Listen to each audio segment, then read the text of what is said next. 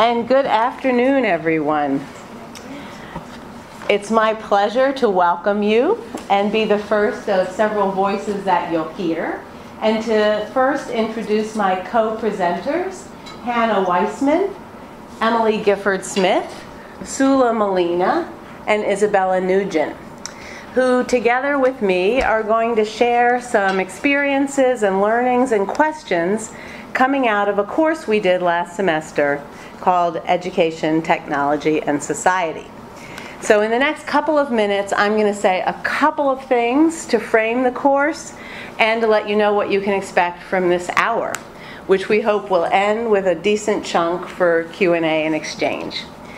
So first, let me just say that while we're conversing here, we're inviting a Twitter back channel using hashtag ed255. If you don't know what I'm talking about, let it go.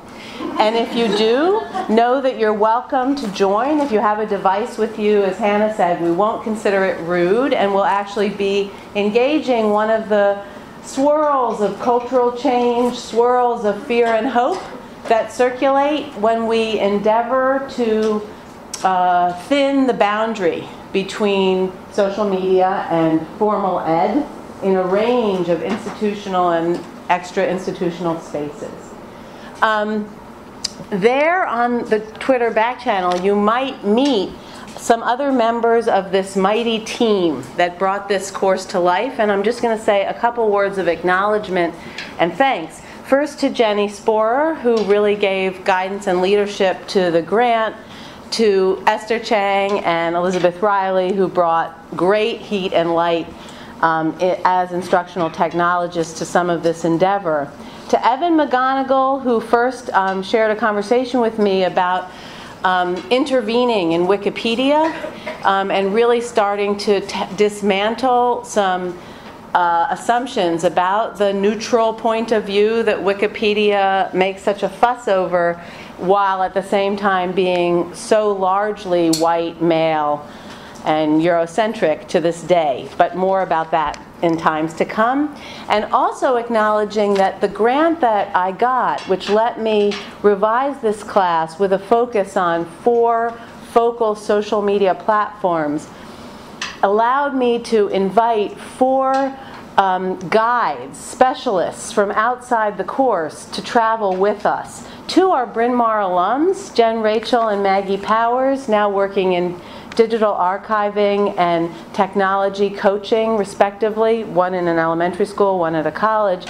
And the 2 others are a doctoral student, Monica Sengel-Jones, a doctoral student at UCSD in the history of technology, and Mino Rami, who is a well-known Philadelphia public school teacher who made Twitter a space for her public intellectual work and is now serving as a Gates Fellow in Seattle.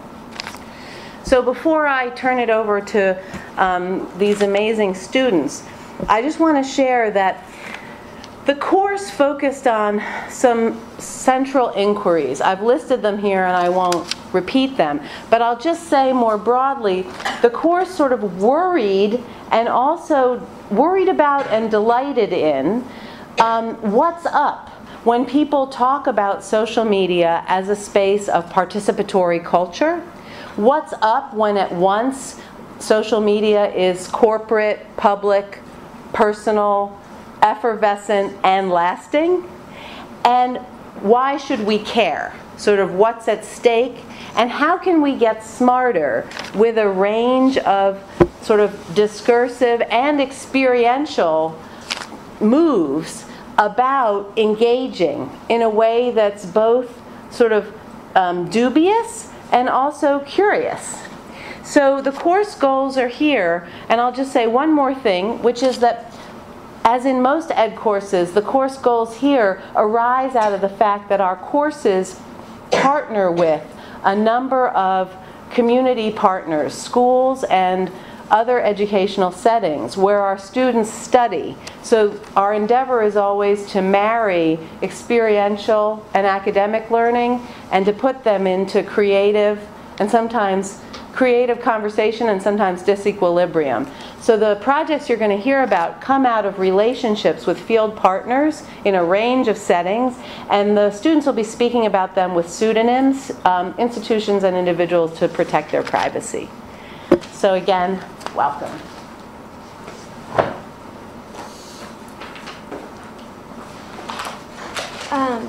So each of us had a central project that we worked on over the course of the semester.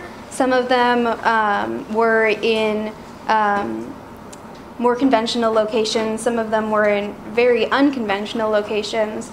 And we were able to learn from our own projects and from projects with others how questions of the interaction between technology and education arose in these different situations. So I'm going to talk a little bit about my project. I had a more conventional placement location. I was in a local 4th grade classroom, and I led a blogging project with a group of students.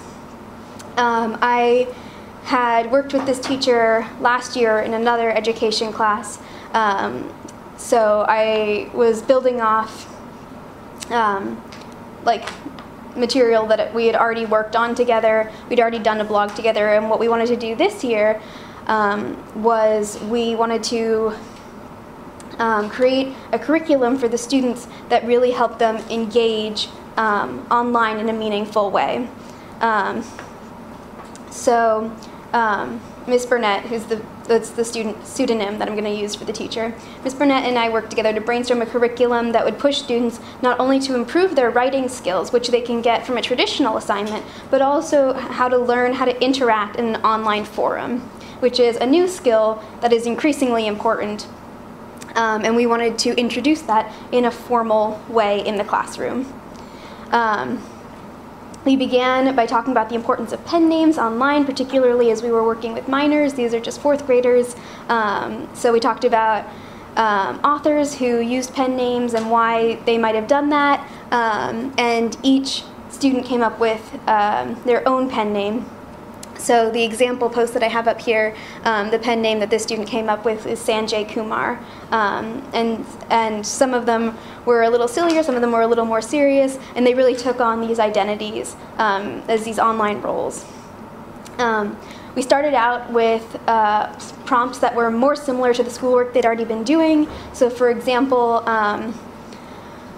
they had each been reading an assigned reading book for class, so we started out with some questions about the book that they'd been reading, making connections, using skills that they'd already been using, and we slowly branched out so that these students could explore more of the opportunities one would get writing online as opposed to just writing as you would in a traditional classroom setting. So this post we did in November for Thanksgiving. It was an exercise about gratitude where each student came up with something that annoyed them, and then they turned it around and talked about why they were grateful for that thing. So this student wrote, "It annoys me when I'm sick and my mom says I'll feel better after I sleep at night and I don't."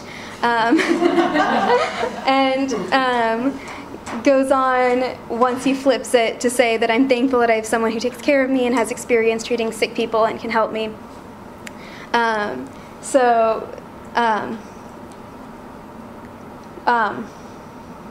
First of all, this allowed the students to think about things creatively in a different way than usual. They weren't doing the same sort of analyses that they would do, like reading an assigned reading book in class. And this gave a forum for this type of more creative, fun, critical thinking. And then at the end of the semester, they each wrote a post on their blogging experience, and I thought that this student, the cookie jar, summed it up really well. He wrote, "Blogging has been a fun experience for me. I'd never done it before, and I was hoping it would be fun. I enjoyed writing book reviews and writing about photos, and it was exciting having friends read your work. Having our friends read our work also helped us improve our writing skills. I hope in the future we will take more pictures and write about them and also write about books. I had a fun time with blogs, and I hope we can continue blogging." And so each student wrote a post sort of in this vein, and it was really fun to see like each of them identified specific things that they felt like they really gained from this experience. And one thing in particular that stuck out that I was really hoping that they would get from the project was that they were each commenting on each other's posts. So every student in the class commented on other people's posts, and we also had people who were just online reading these students' work and commenting. And it was really exciting for these students to feel like they were participating in a larger forum in a larger way, and that they were able to interact with a large group of people, that their voice was being heard. Whereas in a traditional assignment, it's usually just you and your teacher. In this way, they could bounce ideas off each other and work together and feel like that they were presenting something that had some value to other people. So this semester, Ms. Burnett is continuing the project, which is super exciting. The students have already written a couple posts, and I am just so happy to watch the blog continue to blossom.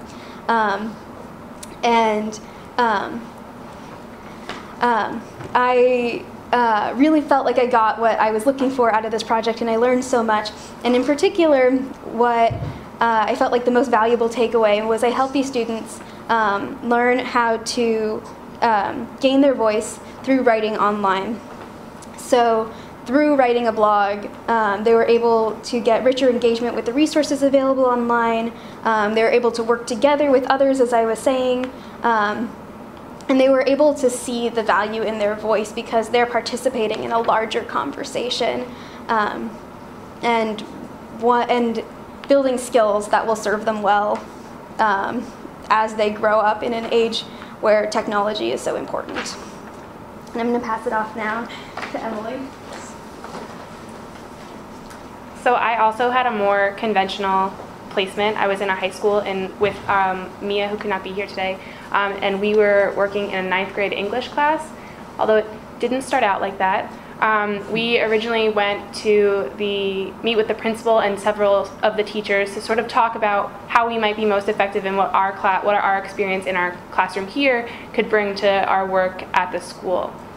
Originally, our project was going to take the form of us revitalizing their Facebook and Twitter accounts and potentially introducing an Instagram account to sort of teach the faculty and the administration how they could use that to reach out to the parents and other community members and to celebrate a lot of the academic and sometimes athletic achievements of their students.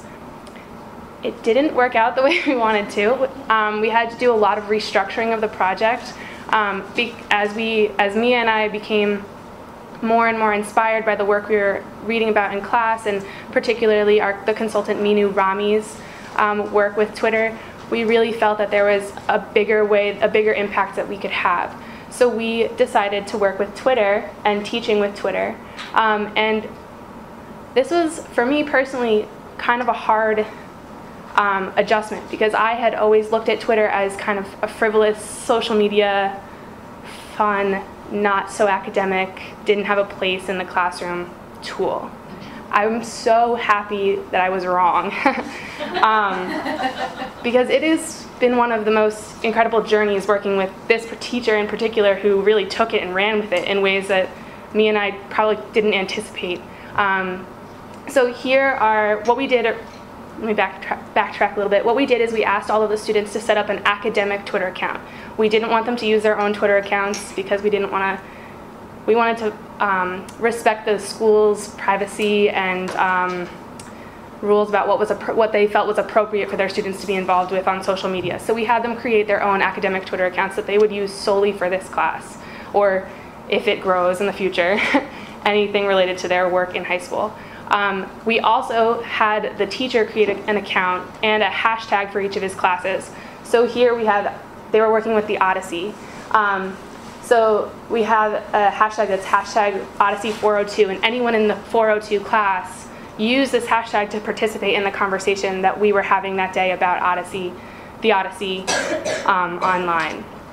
What it turned out to be, we were only in the classroom for 2 days, which was kind of hard because we had a lot of ideas that we wanted to share and work with. But it ended up as a test run, we did a lot of quizzes, like who delivered the message to Calypso telling her to let Odysseus go. And originally, the students were saying, well, there was some colorful language I'll leave out, but they were like, we don't want to do this is stupid, who uses Twitter in the classroom? But by the end of the class, because we had a screen up, so we were projecting the conversation as we were working with Twitter in the classroom, they were asking me to refresh the page, or Mia to refresh the page so that they could see their answers and see themselves actively participating in the conversation. So that was really exciting to see. The other thing that happened after we left was the teacher, Mr. Smith, is asking his students to tweet pictures of the Cyclops. And I logged on on a whim to see if it had kept going, and I was pleasantly surprised again by how excited he was to share all of this and to use Twitter as a tool. So that was very rewarding. Hopefully, I'm a senior English major. I mean, yes, that's true. I'm also a senior. That's relevant in a second. A senior education minor, and I am finishing off the capstone Education 311 class, which is a fieldwork seminar, hopefully in the same location with the same teacher, and we'll continue to grow our work with Twitter.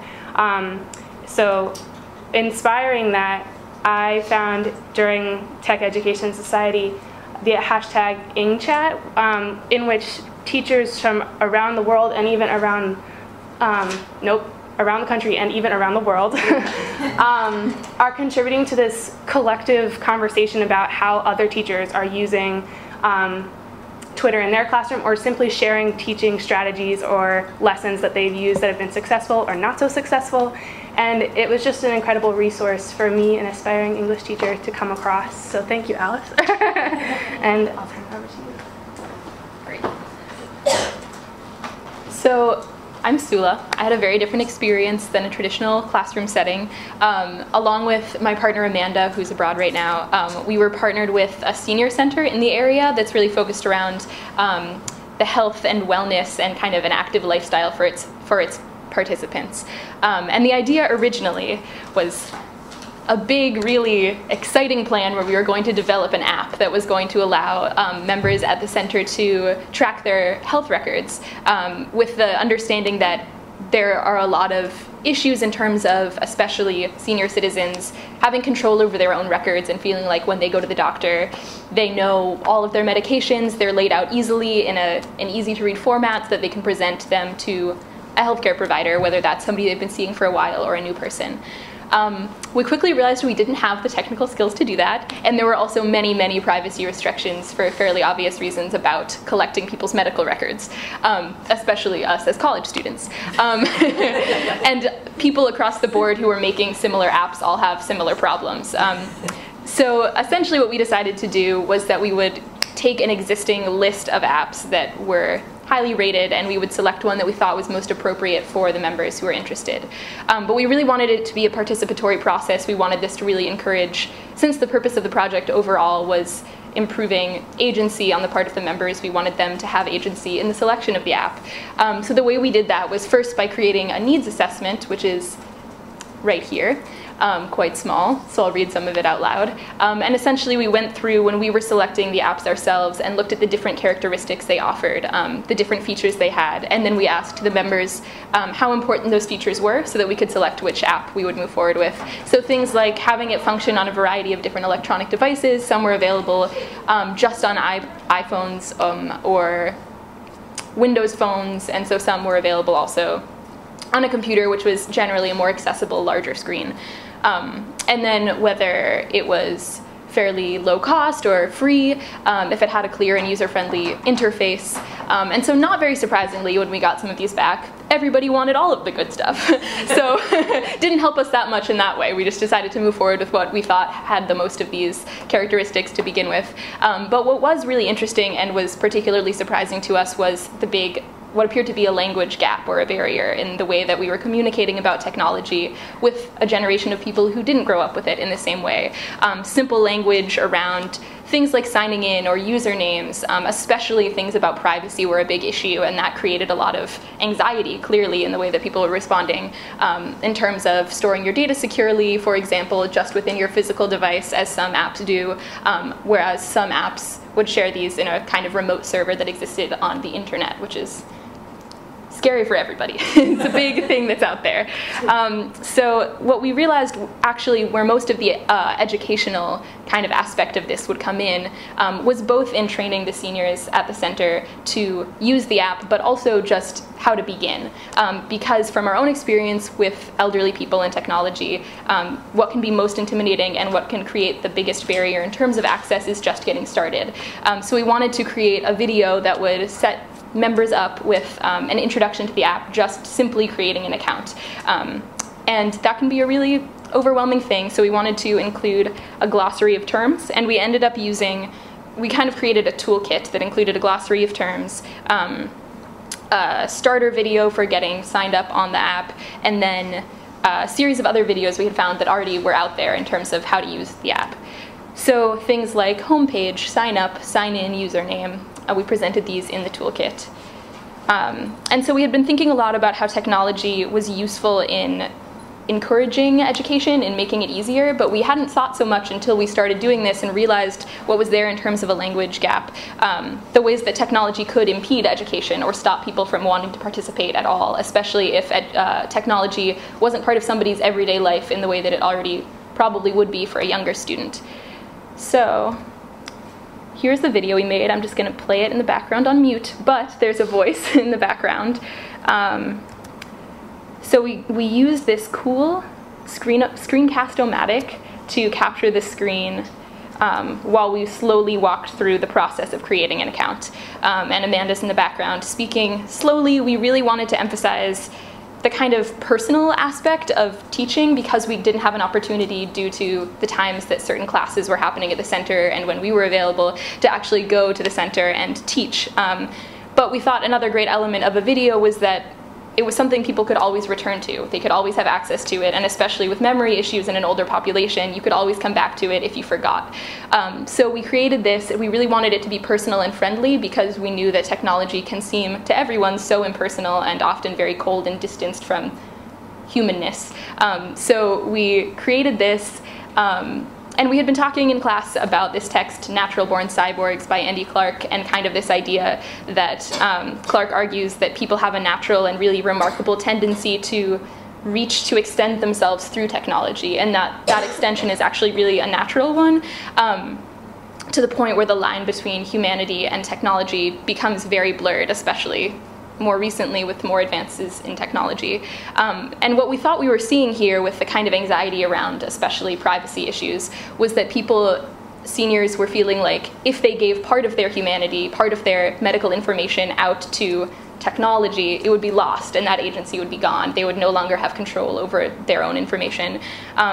So a lot of our attempts to make things more personal and to make things more comforting and kind of have a cohesive toolkit to make people feel comfortable with starting was that they would see that actually, at least in the case of a trusted app like the one we chose, you could be gaining a lot more agency than you would be losing in putting your information out there, and that ultimately the purpose the app was serving was for you to hold those things in your own hands when you walked into the doctor's office. So I'm gonna hand this off. Hello everyone.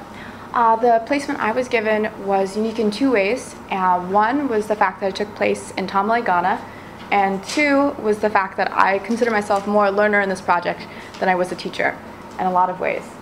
The project was split into two areas, Wikipedia and social media. The Wikipedia portion involved, and I'm going to use the real name here because the whole project was about building online presence, so I'd love if you would look up the Wikipedia article, was about promoting this alternative Ghanaian education system that was called, education organization, I'm sorry, that was called Hopin Academy.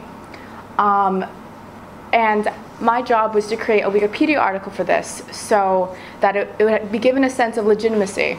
In my conversation with the head of the organization, I'll call him McCartney, to give the school a sense of legitimacy, that it was a real organization out there. It has its own Wikipedia article. It means something. It's doing something in the world. But through my series of fumbles as I was creating this new Wikipedia article, one of the rejections I received, one of many, read, "If you still feel that the subject is worthy of inclusion in Wikipedia, please rewrite your submission to comply with these policies." And I concluded the username because that is a pseudonym already. So when I first read this, I didn't really think that much of it. I thought, oh, okay, I guess it wasn't in depth enough. I wasn't using the right language. I didn't prove in my own writing that this was an important school, that this mattered, this project mattered. Then I sat back and thought about it. I was like, this is incredibly messed up. Why is this subject not worth it? It's not my writing skills. Maybe it's the community of Wikipedia themselves. Maybe they don't appreciate what's going on and an individual's efforts to improve the education system from his own city. So I did some more research on other articles similar to the one I was writing. The Haverford Friends School had an improved article. It was about 3 sentences long. Mentioned something about, it was a school in Haverford that was from grades like 1 through 8, and that was improved to be an article, but the one I was writing was not. So we talked a lot in class about what the Wikipedia community is like. Wikipedia's image to the outside world is that of a site that's not reliable enough to use for your homework, but maybe reliable enough to win an argument with your friend, which is a lot. It's a lot to say, well, it's on Wikipedia. Well, so it's true. I'm right, I won. So it does mean a lot to have a Wikipedia article. So at the same time, we did more investigation on who writes for Wikipedia. Wikipedia is actually, as you can see by this pie graph, 90% male, 9% female, and 1% transgender. There's also a massive diversity gap, something I couldn't find a pie graph for, but it's mostly white male writers that are editing Wikipedia. So this information source that we rely on in a lot of aspects in our lives is being written by a very small niche group of people. Also a group of people that can often be not very friendly to new users, as illustrated in this quote above, and also through our own investigations in class as we were looking over articles that have been argued about with new editions. And oftentimes the way Wikipedia editors between themselves win an argument is by insults and by putting them down and saying, well, clearly you don't know the standards of Wikipedia.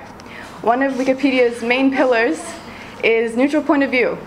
Neutral point of view is the main pillar for a very niche group of white males. Clearly bias is being filtered here.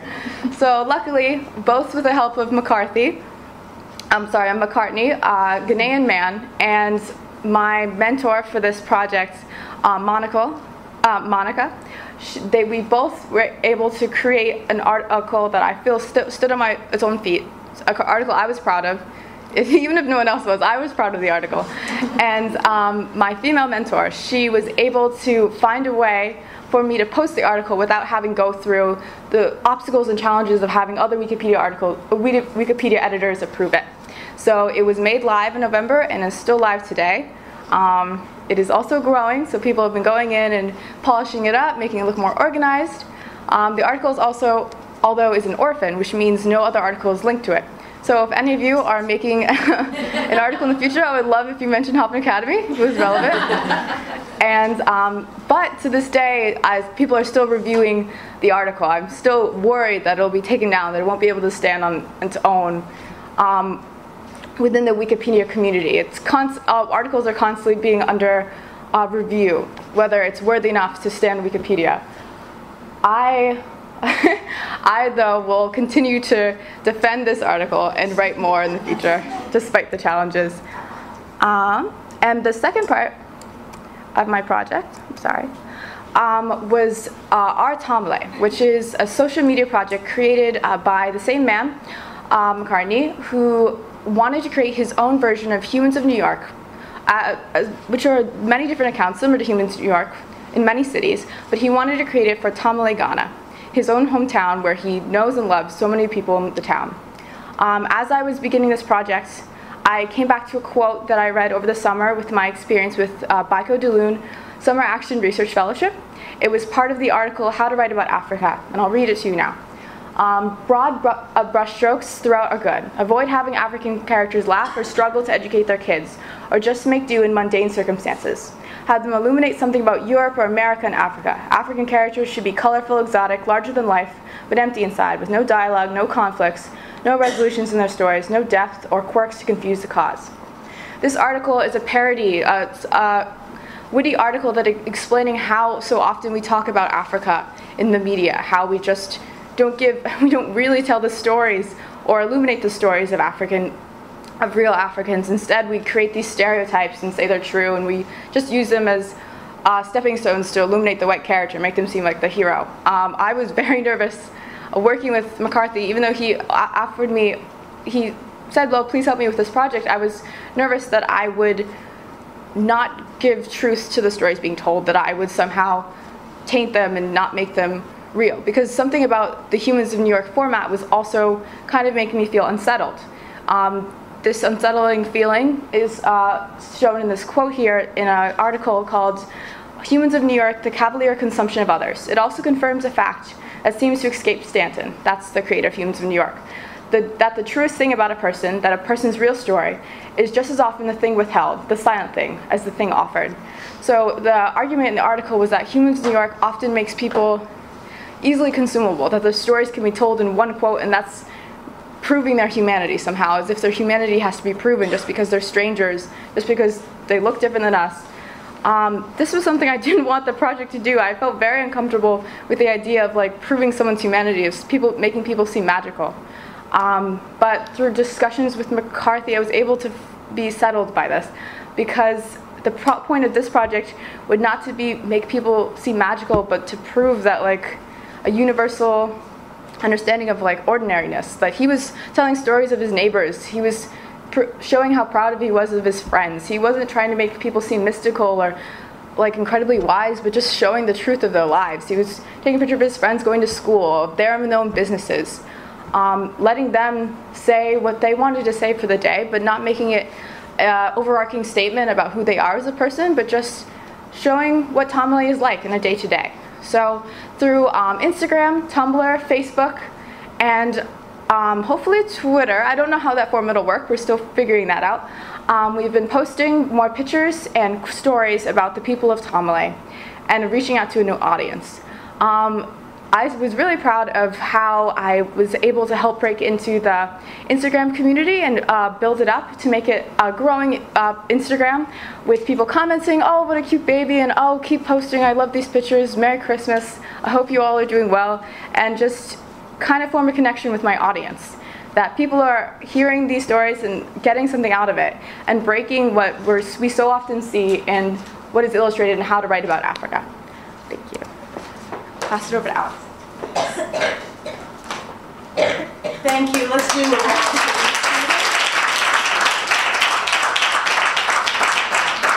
You know, it's kind of a great job that I have here. I'm going to just say a couple of things. Help. You just Oh, click here. on the dialog box and then, yeah. But before I do a brief conclusion and then we open it up to questions, I want to give a special thanks, which I saved, to the person who worked with us to architect and support the field placements, and that's Kelly Strunk, who's here. I wanted you to see the spread of placements first. You know, from an area independent school to a Philadelphia public high school to an internet hub in northern Ghana and a senior center in Ardmore. So it takes a lot of not only know-how but a delicacy to work with these placements and the students and the professor, and so much appreciation. So it's really interesting how social the class was, a class on social media, and how much of a team it feels like we are here and that we represent beyond. So there's more, layers of the kinds of investigations that we've made together, but I just want to say in the Q&A, you're welcome to ask any one of us a question, and another one of us might jump in to add. So I'll just say a couple things. I appreciated this line, and Emily, it probably was yours because you said a version of it today. It was in one of the course evals where a student wrote, "I've never been more excited to be wrong," which made me really happy as a teacher. So trying to sort of be less wrong about some of the affordances and barriers of working with social media and a sort of serious educational endeavor today. Some of the sort of cross-cutting takeaways are that sort of the nature of a successful project and how we recognize one changes with time. That the question of what knowledge is common or common sense and who has access to it is extremely lively and like everybody's business. We spent one day in class when we were investigating Wikipedia talking about to what degree we all who have access to enough bandwidth and so on, to what degree do we have responsibility to author in Wikipedia? Like, is it okay just to let that go along and not try to intervene? It's an interesting question how once things are alive, people might be vigilant. So Monica, our Wikipedia guru, has continued to sort of mind the entry, as have some of us. The students in Hannah's classroom were responding to each other in a sense that could be read as a form of accountability. I'm listening to you, I'm tracking what you're saying. You could see extensions of that.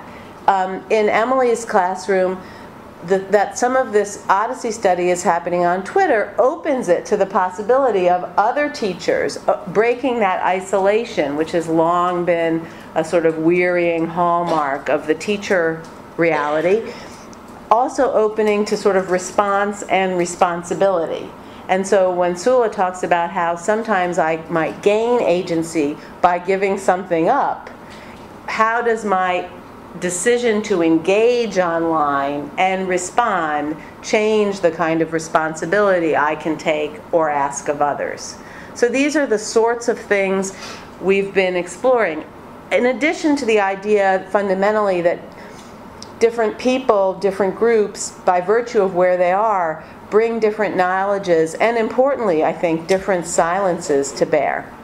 And again, in sort of the broader education project, some of these questions have always been lively about who benefits, whose voices are heard, who's absent, who's silenced, who's imprisoned, who's killed.